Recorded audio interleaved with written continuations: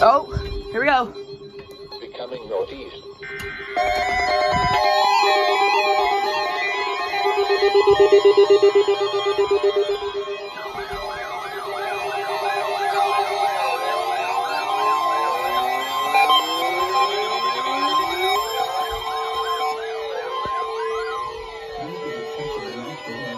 From the radio warning along the WWG56 for the Mahoning Valley listening area of northeast inland Ohio.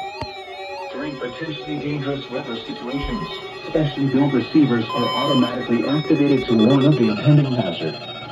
Tests of these receivers are normally conducted by the National Weather Service every Wednesday between 11 a.m. and noon. When there is a threat of or existing severe weather in the area, the test will be postponed until the following day. This ends the test of the National Weather Service weather radio warning alarm.